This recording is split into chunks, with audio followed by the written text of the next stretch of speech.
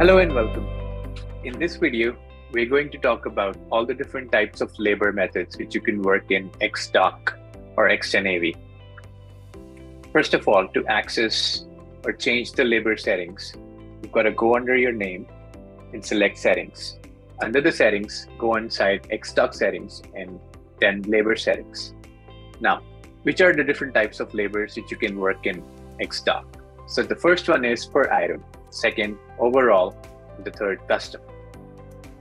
Per item labor basically allows you to create different labor heads for each item and assign a cost to company in terms of hourly rates and cost to the client.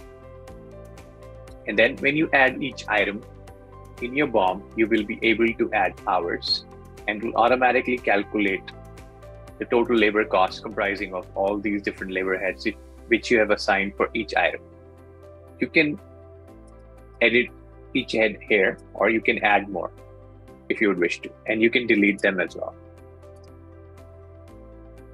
Once you've chosen per item type labor, whenever you start a new document and go inside areas and items, this is how your view for the profit breakdown will be. You'll be able to see the total labor cost to the customer, the labor cost to the company, and the labor profit percentage. This view is only available if you choose per item type labor. You will also get a full labor breakdown of all the items which you've added for your labor. Now, how do you work on adding hours on each item? It's very simple. Go inside each item and just add the hours for each of the labor heads. And click on Save and Close. And that's it, your labor has been added. And you will also get a breakup of the pie chart in terms of cost to the company and cost to the client. So this is how you work in per item type labor. Now let's select overall labor. So once you choose overall labor and you come back to your areas and items page, you will see to add overall labor, you will have to go under advanced, and then you can choose to add overall labor as a percentage to all the items, total cost of all the items in your BOM, which is basically all your equipment cost, or you can put a lump sum amount. And you can add different kinds of cost on top of all the equipment items which you have in the BOM. So you can add admin, engineering, project management, staging, or whatever. And you can add more custom sections if you want. Whichever sections you don't want, you can just turn them off by clicking on the check mark. You can also calculate by putting in the total number of hours you think it's going to take for that job and for that program, for that labor head, and the hourly rate. And once you're done with this, this is the view which you will get. You will get a slightly different view in overall labor. So you'll get to see the gross margin amount, the total gross margin percentage, and the markup percentage if you worked in the markup method. And you can also see a proper breakdown of all the items in the labor. And this you could choose to show in the PDF as well.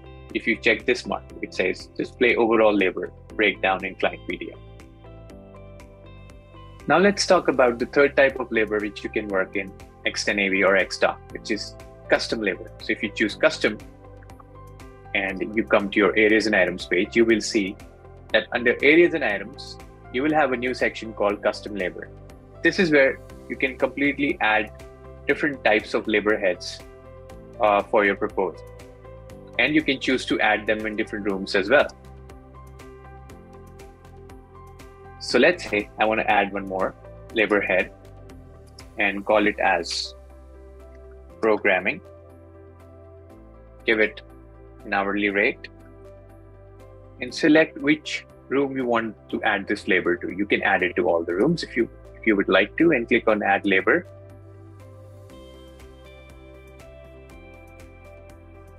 Now click on edit and add number of days or hours you think it's gonna take to complete this job.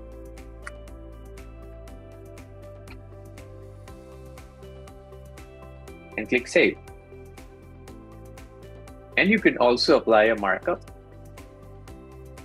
to all the items. And that's how your labor is now calculated in custom. Your view for the profit and pricing breakdown will be very similar to the overall method.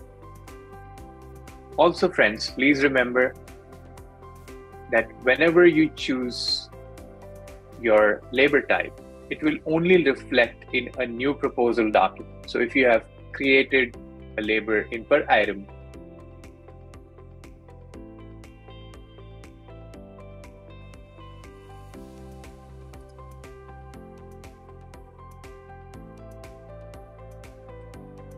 so that was custom labor. So yeah, so hope you have a good understanding of what does per item, overall, or custom labor means.